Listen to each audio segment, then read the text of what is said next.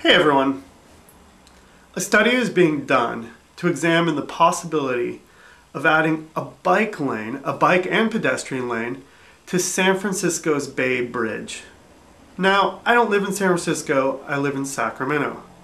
But both my father and grandfather grew up in San Francisco. And I just am very fond of the city. I travel there frequently. And so I have an opinion on this. And apparently, I'm an authority on this because when I spoke about my opinion on the Golden Gate Bridge, I got dozens of responses and thousands of views. So, now, the Bay Bridge.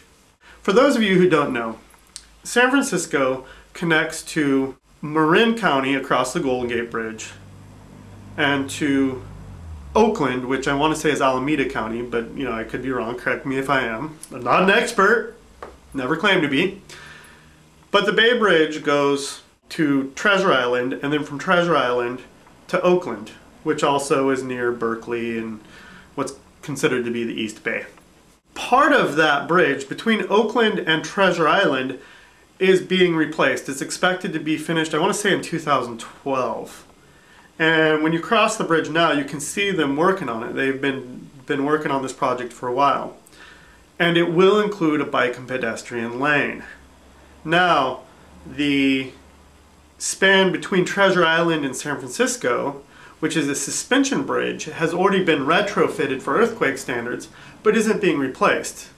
But as long as they're putting bike and pedestrian access between Treasure Island and Oakland, there's a group of cycling enthusiasts, and I'm sure other community groups, that want to add a pedestrian and bike lane between San Francisco and Treasure Island. I think it's a phenomenal idea. They don't have the funding to do it. Right now, only the funding for the study has been authorized, not the funding, sorry, my hair's bugging me here today. Bad hair day, sorry. But there's no money for it yet. So here's my advice, and believe me, you want my advice on this. Part of your study, make sure you include barriers that prevent people from committing suicide off the Bay Bridge so you don't have to spend $45 million altering them in the future like you do on the Golden Gate Bridge. But hey, now to all those people who hated me for that, if you kept up with my videos, I did agree with the net style barrier that they're adding to the Golden Gate Bridge that will not obscure the view. And yes, even though our government doesn't say so, a human life is worth $45 million. Our government says that it's worth, I think, $5 or $6 million. Did you guys ever see that study? I'm off topic. Never mind. You know what? I think I'm just going to have to be a little less formal in my videos anymore.